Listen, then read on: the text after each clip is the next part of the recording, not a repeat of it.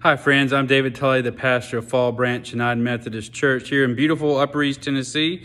And I just have some news for us today. Although we are still not able to meet inside here as of yet as the church. We are, however, starting this Sunday, been allowed to meet here.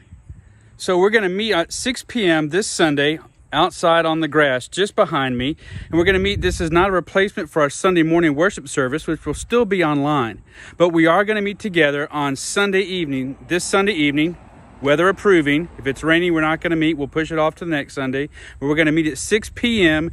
here on the grass in order to have a time to share together, socially distanced, to pray together for our church, ourselves, and our community, and to go a little bit deeper into some of the scripture and ideas that we talk about during our online service on Sunday mornings. So 6 p.m., bring yourself, bring your own chair. We're calling it BYOC. Bring your own lawn chair. We'll social distance those around, wear your mask, and bring your Bible. And friends, we'll look forward to seeing you here. If you have any questions, you can get in touch with us at our Facebook page at FBUMC Serves. Hopes to see you at 6 p.m. this Sunday evening.